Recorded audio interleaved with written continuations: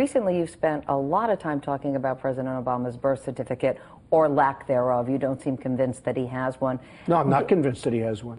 I've had very smart people say, Donald, stay on the China issue, stay on the Saudi Arabia issue, stay on the India taking our jobs, and the Mexico, which is NAFTA, which cleaned out New England. Issue. Get off the birth certificate issue. Why don't you? Because you know what?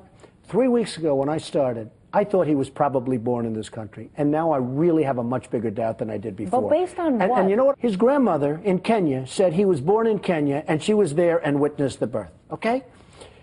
He doesn't have a birth certificate, or he hasn't shown it. He has what's called a certificate of live birth. That is something that's easy to get. When you want a birth certificate, it's very hard to get.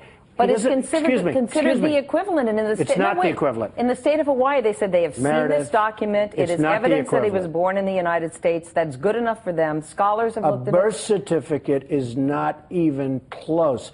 A certificate of live birth is not even signed by anybody. I saw his. I read it very carefully. Doesn't have a serial number, doesn't have a signature. There's not even a signature. Do you believe he's lying? I'm starting to think that he was not born here. Do you believe he's lying, Donald? Come on, just answer. He spent $2 million in legal fees trying to get away from this issue. And if he weren't lying, why wouldn't he just solve it? And I wish he would, because if he doesn't, it's one of the greatest scams in the history of politics and in the history, period. You are not allowed to be a president if you're not born in this country. He may not have been born in this country. And I'll tell you what, 3 weeks ago I thought he was born in this country. Right now I have some real doubts. I have people that actually have been studying it and they cannot believe what they're finding. You have people now down there searching, I mean, in Hawaii? Absolutely, and they cannot believe what they're finding. I would like to have him show his birth certificate. And can I be honest with you? I hope he can.